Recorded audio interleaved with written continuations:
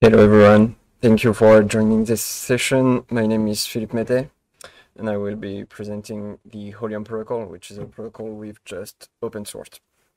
Before starting, we really want to thank the Linux Foundation for the organization of this open source summit. So before jumping in, a few words about who we are. My name is Philippe Métais, and I will leave the floor later on to Thomas Chataigner. We're both engineers in computer science. We met a few years ago when we were consultants and developers in the blockchain ecosystem. We've worked for a company in France called Blockchain Partner, which has since then been acquired by KPMG. We've always loved pushing for innovation, so we always manage to dedicate some time to research and development, to participate in a few hackathons, and for example, we managed to put into production some projects around zero knowledge proof. At the beginning of the year, we felt and we understood the need for a new open source protocol in data transformation. So that's when we left our position and co-founded a company called Polyphene to develop and actively support the ecosystem around what we will talk about today, the Holium protocol. So this session will be organized around three parts.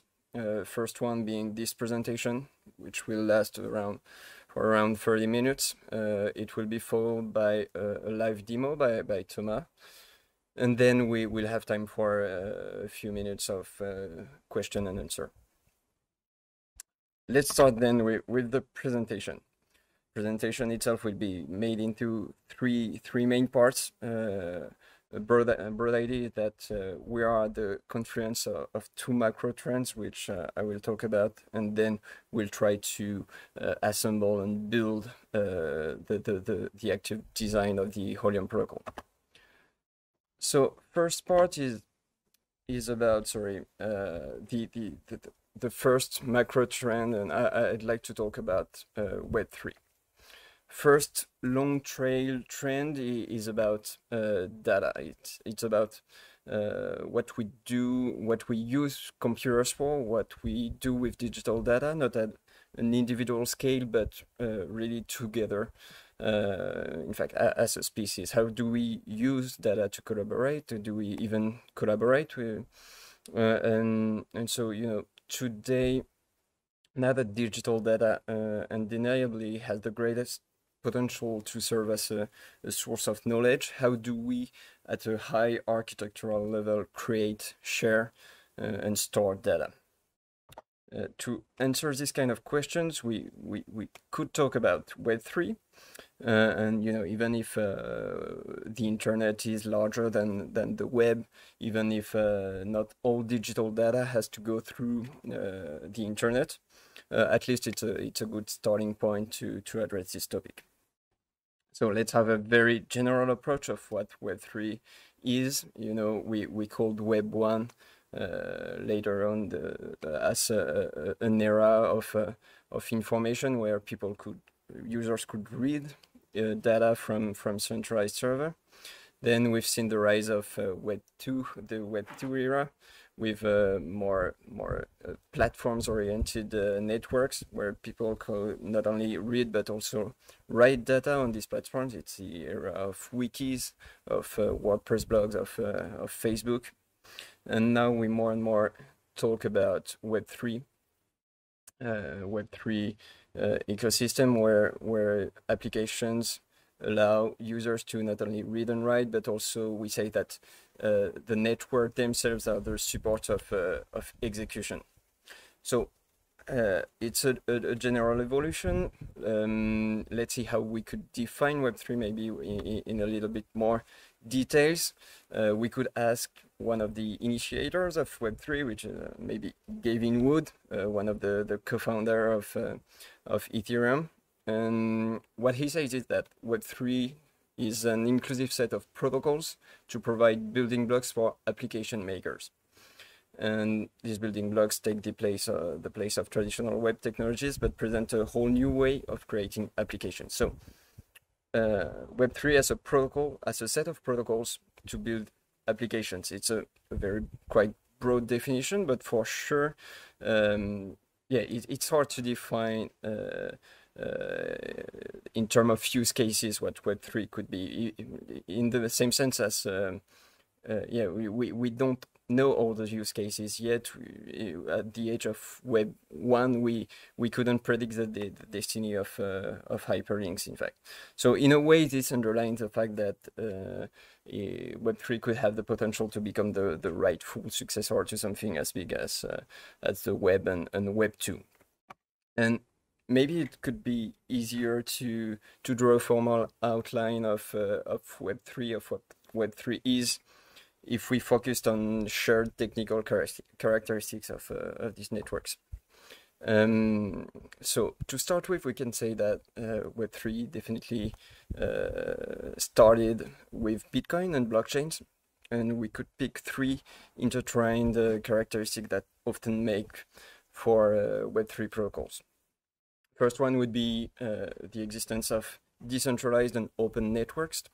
So even if the web is essentially decentralized, Web 2 conceptually was more around centralized platforms. And so Web 3 is made of decentralized and also open networks where people can join in freely. Then another characteristic is the existence of consensus algorithm. Bitcoin, the big novelty in Bitcoin was essentially proof of work, and the fact that this kind of algorithm allowed tiers to achieve agreement. One of the most important innovations is that yeah, this kind of algorithm allow people to trust the network implicitly instead of having to trust explicitly each actor of the network. And finally, a third important characteristic could be the fact that these networks often are built with an embedded economic incentive that make that these networks are not only peer-to-peer decentralized networks, but these incentives kind of make them kind of autonomous in a way. So, of course, these three things lead to many other features like censorship resistance, modularity. But in the end, yeah, maybe we could say that The Economist had it right in 2015 with this cover. Web3 networks are essentially trust machines. And if we come back to this illustration, then of course it is important that Web3 are not only about read and write, but also about execution. But most importantly, what changes is the nature itself, the quality of what is stored of data, and which is different. Now data on these networks, it verifies open and transparent rules which are embedded in the networks. So what changes is the trustworthiness of data. Okay, let's step back a little from all the hype around number of Web3 projects, and it could be useful to try to extract some key primitives out of these projects. So it's hard to do. It's a choice of mine, but yeah, we can see that a lot of projects are around value, transfer of value, like the original blockchain, Bitcoin blockchain. We can then have a number of projects about making the global computer, like Ethereum. I think there's interesting projects around identity with the Ethereum name service, for example, with the rise of self-sovereign identity. And one of the key primitives we'll mostly focus on today is about storage, in particular with the whole IPFS stack. So that's one of the key primitives. IPFS stack is a very modular stack, and we'll try to study it briefly, building it from bottom layers to the highest layers to see briefly how it kind of works. So first part of the stack would be libp2p, which is the core of IPFS. It's a modular networking stack that that makes it easier to build robust P2P networks. These functions include discovering nodes, connecting nodes, discovering data, and transferring data, things like that. On top of that, you get multi-formats, which holds a collection of hash algorithms and self-describing formats of methods. And that makes the whole system more interoperable and upgradable. Then you get IPLD for linked data. It holds data models that help traversing and connecting blocks data through content identifiers. It's basically a middleware that unifies different block structures. Obviously, IPFS, which is the distributed storage and transmission protocol. And on top of that, the highest layer of the stack would be Filecon, the economic incentive layer, where miners would earn Filecon by providing open hard drive space to the network, while users spend Filecon to store data on it. So really, it's a modular stack. Conceptually, we can say it's a beautiful stack. It's one of the most beautiful way of storing digital we've ever had. And so next question would be, one may ask, why would we use these networks, or why would we what kind of data would we store on them? And that is a valid question. We are living in an era where AWS S3 is very efficient for static storage, for example. Information sometimes needs to be stored in databases that are super efficient at what they do. So that's a valid question. And on one side, we have a beautiful object, but that's a valid question. And so we don't want to play with the hype, but fact is we definitely already live in a world of data-driven decision, and it isn't undeniable that this trend will most certainly keep on increasing. And so if we look at the exponential amount of data we manipulate, the market value of big data companies like Snowflake, the number of services we can create once datasets are publicly released, like Uber with Google Map and Superhuman with the Gmail API. When you look at, simply put, the continuing hype of artificial intelligence, then in the end, what better way is there to store, share data, collaborate, and bring this world to life and turn this hype into a reality than with Web3 protocols and the IPFS stack in particular. So that's basically the first macro trend I wanted to talk about.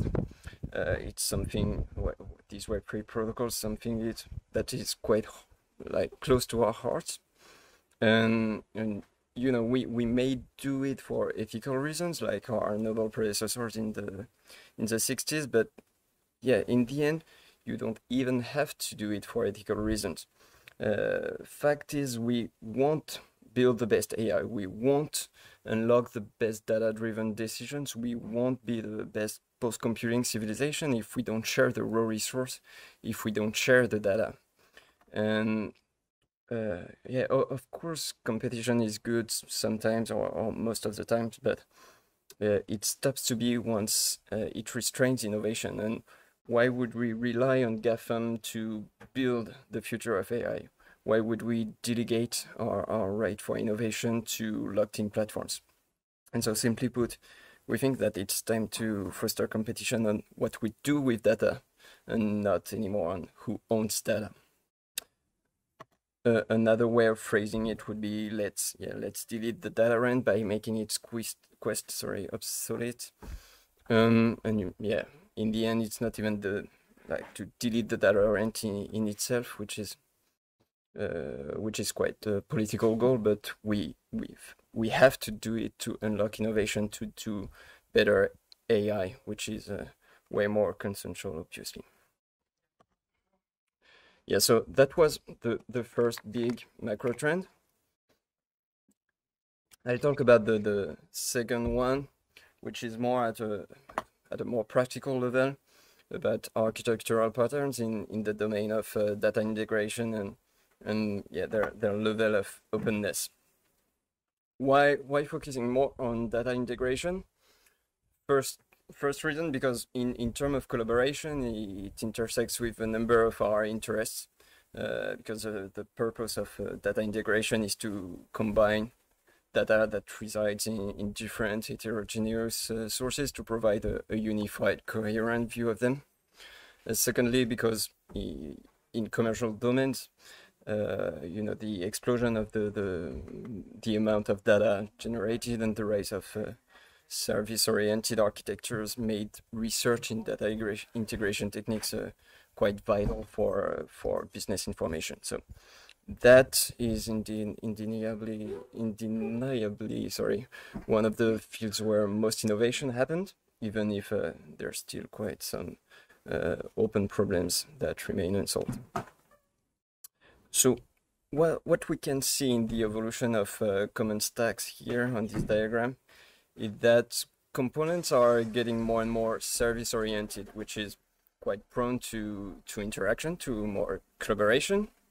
Since the release of Redshift in 2012, we've seen the rise of modern data warehouses and the emergence of an ecosystem of cloud-native adjacent technologies. In the years 2014, 2016, the ETL for extract, transform, load pattern has become extremely popular thanks to these cloud services, and now it's moving forward towards more ELT patterns, where transformation tools like dbt play a quite prominent role. So yeah, how could we explain the popularity of ELT patterns? Definitely the main reason lies in the power of modern data warehouses, which got so performant and scalable that it's now become possible to run data transformations in database rather than in external data processing layers. Yeah, the typical data stack today could be synthesized like that, with data sources like many databases, PostgreSQL services also, like AdWords APIs, Facebook APIs. It's followed by integration services like Fivetran, Segment, open source solutions like Airbyte. All data ends up in your data warehouse like Snowflake, BigQuery, Redshift, and on top of that you get a transformation tool, which is almost certainly dbt. You may have a reverse ETL tool like Census and HighTouch, and in the end your business intelligence service, Looker, Mode, Redash. So yeah, when we look at that, we easily understand the importance of dbt. Dbt sits on top of your data warehouse, and its only role is to take code, compile it to SQL and to SQL and run it. So that makes dbt essentially the T in ELT, and it does not extract or load data, but it is perfectly suited to transform data that's already located in your warehouse. But this model has limits. It has built-in limits, and these limits are clearly identified. dbt only works with SQL, and that's one of the strengths of current ELT stacks. It's that all components speak the same language, which is SQL, but it's also one of their limits. They have to heavily rely on models, and they can only transform structured data. So what about semi-structured data? What about complex data? dbt is unable to process them, and that's a clearly identified limit. The team behind dbt clearly acknowledges it, and it's, yeah, they say that it's quite frustratingly, they think that there's no great solution today. Even Bob Muglia, the former CEO of Snowflake, he also acknowledges this limitation and publicly wishes for a solution to be introduced in the near future. You know, what is missing is the support for complex data. Could you imagine if you could fully transact all types of data like images, videos, and things together with any source of semi-structured data in a data warehouse, and he thinks that this is going to come in the next 2 or 3 years. That was a year ago. And that is precisely the problem we want to solve with Holium. We want to handle the T in ELT for not only structured, but also semi-structured and complex data. And we think that, yeah, this is what we need to unlock not only business intelligence, but a broader intelligence, and that sits on top of data warehouses and data lakes, and conceptually, you know, what wider data lake could it be than IPFS? And this is where our two trends come together. First one, being able to transform complex data to create performant generic ELT flows, and then connecting it to one of the most beautiful universal data storage network we've ever had to build a future-proof data stack. So yeah, that was the second kind of macro trend, and logically, question now is how do we do that? What kind of architecture can we design to do that?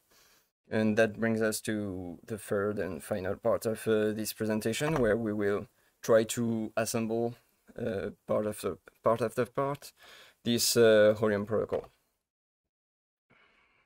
So we will progressively build the Holium protocol in 3 steps that will help us get progressively a larger and larger picture of how it works. We're going to compare Holium to DBT on 3 aspects, the three you can see there. And so all these issues, you know, they tie in with each other and make up for the complete design of the solution. But the first one we can focus on is the execution environment of transformation. So for DBT, transformations are held in database. They're based on SQL. And in our case, we want transformation that could be written in many languages. And ideally, we don't even want to try to, we don't even want to restrict the number of languages we want to support. We need to only unify their mode of execution to make them kind of interoperable and to make them individual modular elements of pipelines. Thus, we just simply use a containerization solution. Conceptually, it could have been Docker, but in 2021, you know, we can take advantage of WebAssembly, which first version was finalized by W3C in late 2019. In terms of containerization, WebAssembly is both lighter, more portable, more secure.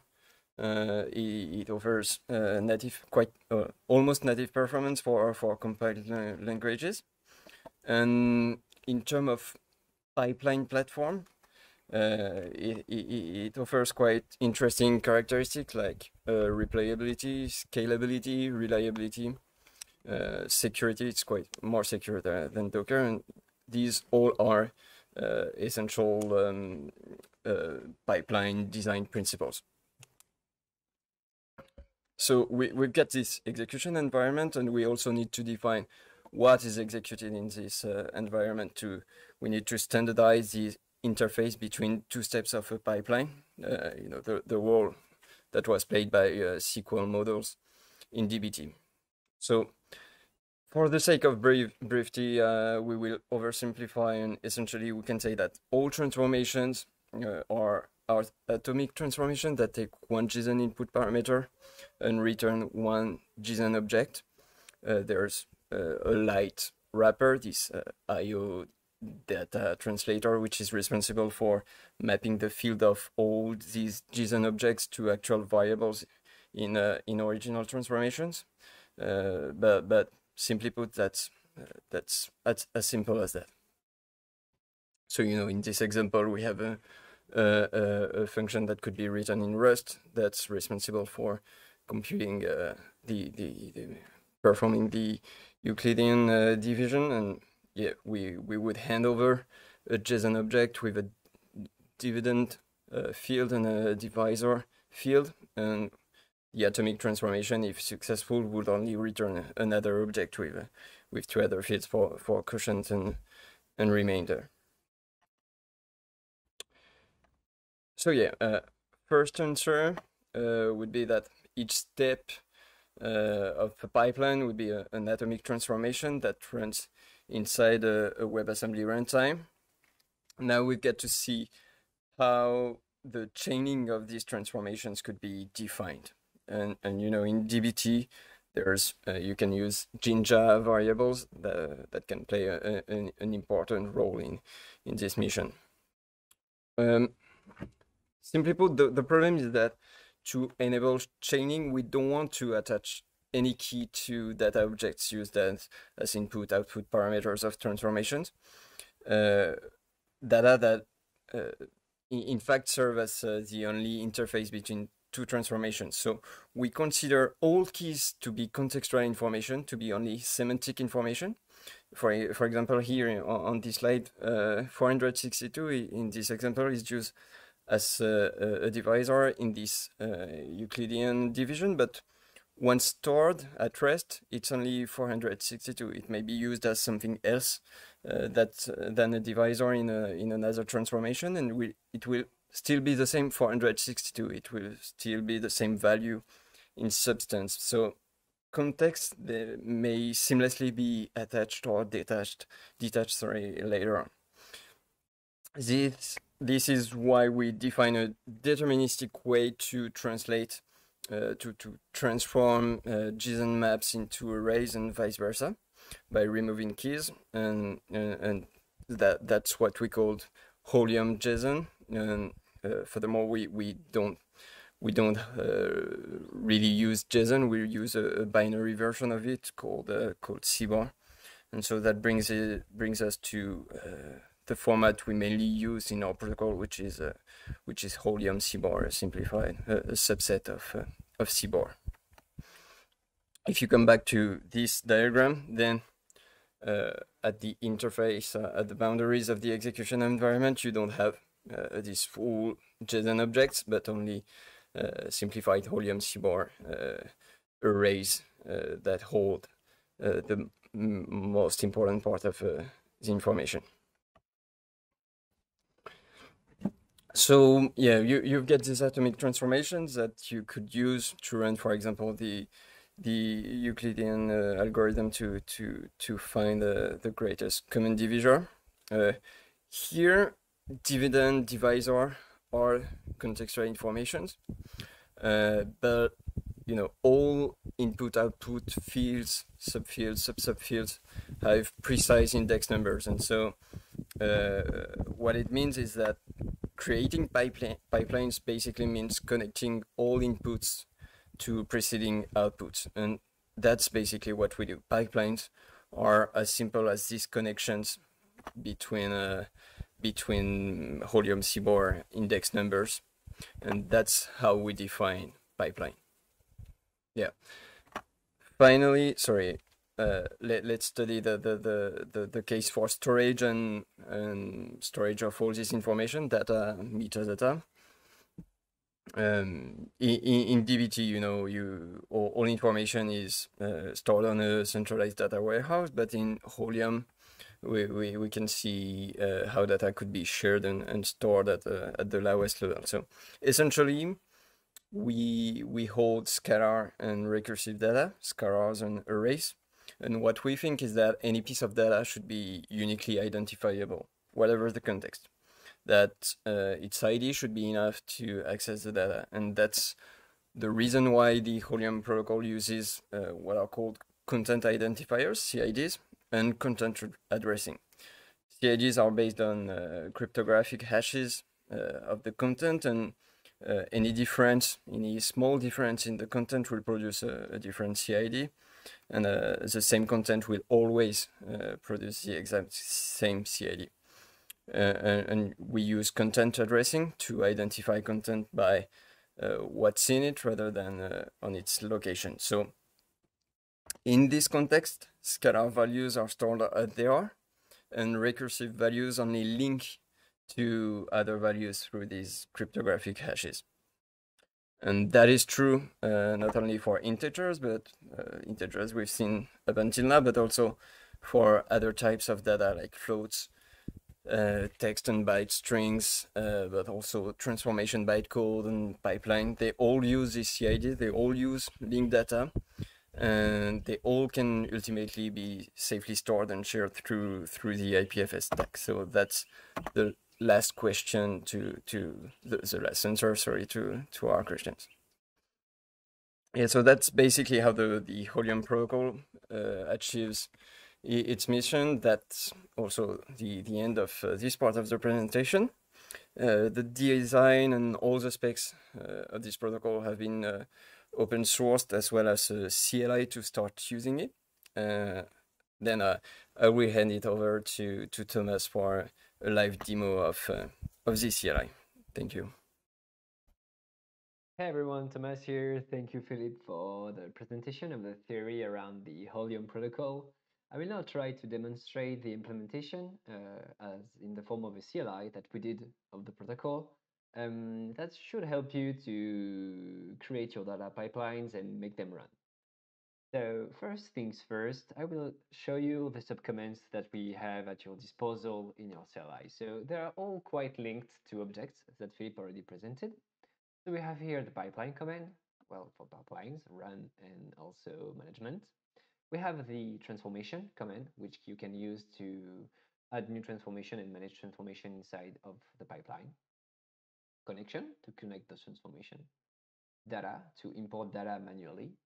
And we have also portation here, which I won't get into detail now, but will automate the import and the export of data from a pipeline when you run it on your file system, just to help you around that. As other command, we also have the init command here. Well, that's the first thing you should use when actually building a Holium project on your machine.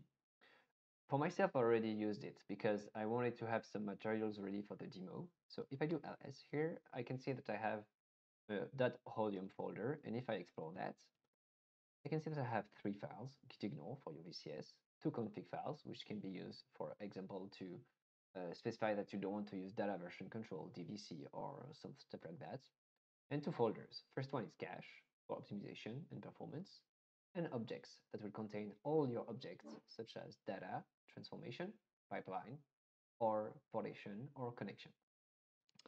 So now let's say that I want to build a pipeline. Well, the pipeline that I want to build myself is a case that I found on Kaggle, which is an ETL basic case of data cleaning and completing. So the idea is that I have this data set here, which is a project data. And in that project data, which come from the World Bank, I've shortened it to only 10 lines, so it goes a bit faster in terms of import, etc. But I want to remove the last column, which has no purpose, which is called column 1, which is empty here. And I want to add another column, which is the country name, which has been reformatted because you can see here it's kind of strange. I have a semicolon, there's 2 iterations of the country name. And also want to add the country code, just, for later possibilities to have maybe it's a bit clear. So to do so, the first things first, maybe what I want to do is actually import a new transformation because I already have 2 of them, as I can show you. Those transformation, what they do is the first one will actually drop the column as I showed you, and the other one will reformat the country name to have it to at its in a grid format. Sorry. So the transformation that I want to add, it's here. It's coded in Rust. We have a SDK in Rust to actually compile our code to a proper Wasm bytecode. And so what it does is it takes CSV data, adds a new column here, which is called country code. And then thanks to the status crates, it will use the country name to generate a country code and push it into the column, into the record, sorry, to expand the CSV data. So what I can do is use the REST SDK command line to compile it. In my case, to have a shorter demo time, I've already done it and it's prepared. So let's actually go to a our command line here, and we can actually import our transformation and its metadata. The metadata is also produced when compiling the transformation. And we will be able to see when I inspect it why are metadata important. Metadata, what they do is they specify, thanks to JSON schema, so it's specified in JSON object format, all the transformation information. So the name here, so the entry point of my Wasm bytecode, and it also have the inputs, so CSV data in my case, which is an array of string, and the outputs, which is also the same type. So thanks to that, anybody that actually receives the pipelines or check out the pipelines can see all the information of the different processes inside of the transformation. Now that I have my transformation, I'll be able to check my list of transformation inside of, sorry, small issue with my machine. I'll be able to check inside of the transformation list that I have 3 transformation here. And now I want to connect those 2, right? Because there are the last 2 of my pipeline. So to do so, what I can do is use the connection subcommand. So to connect different transformation, what I want to use is their hash, but also their ports here. So what I'm saying here is that I want to connect my parents here, which creates a new column country name with formatted country name inside of it.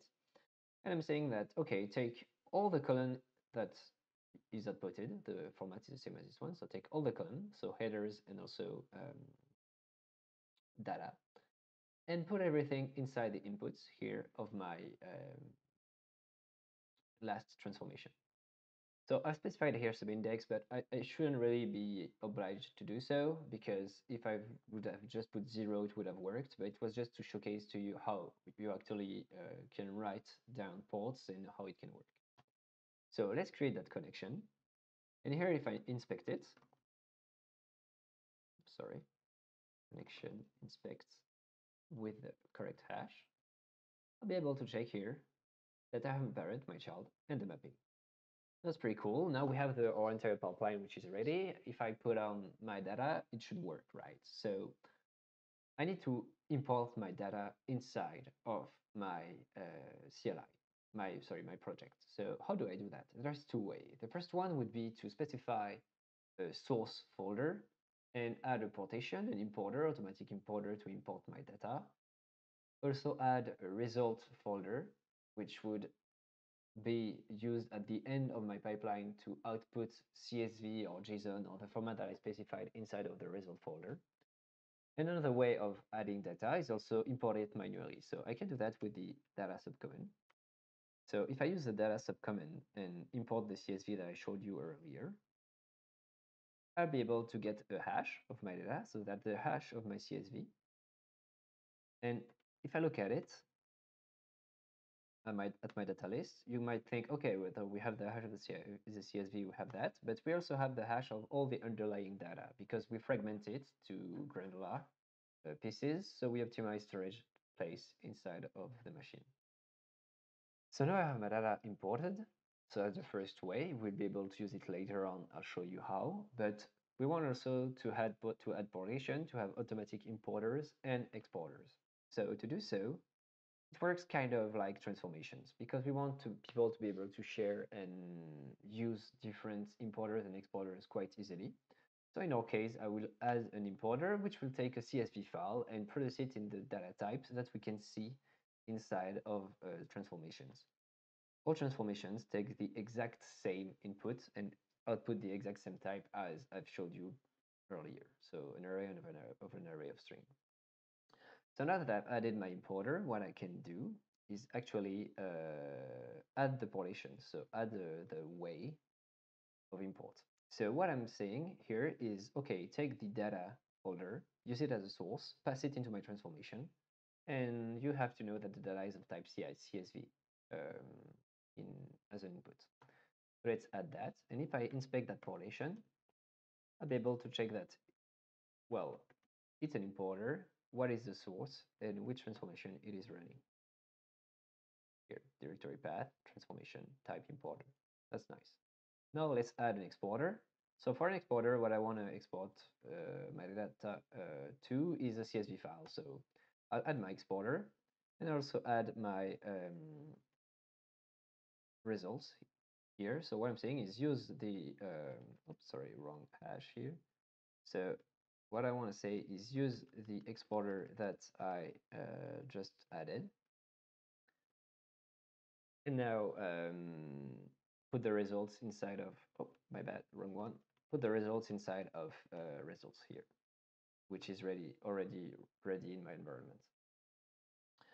So now what I can do is just run the pipeline. So to run the pipeline, again, I had two types of data imported, manually and automatically. So if I want to add my manual data and use it, I can use a hash here of my data, which is the hash of my CSV.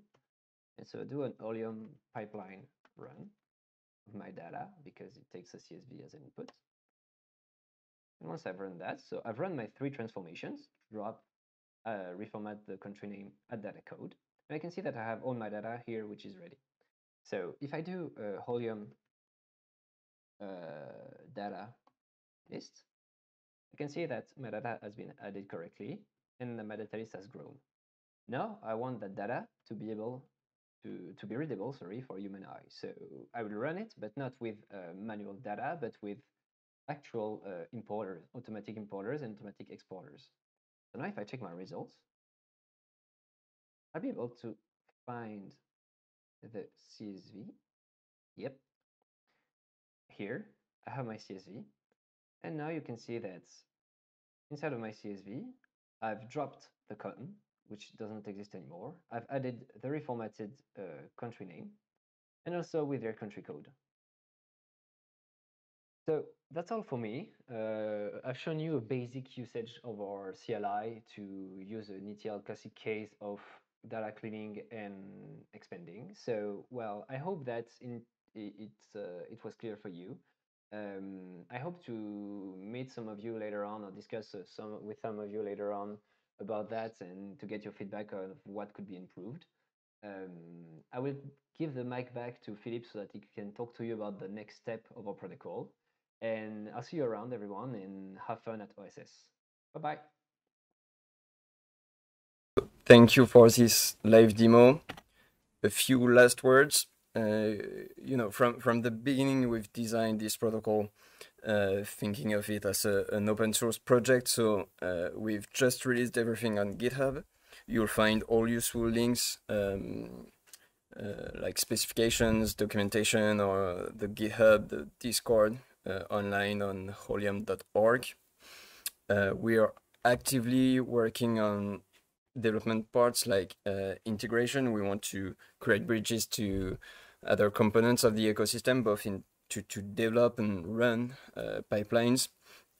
We are also actively building more extensive user interfaces, a graphical interface, as well as more data as code oriented interface. And one last part, which is quite important, is that in terms of protocol, it can always be improved, and so anyone can right now open and track what we call Holium improvement proposals online.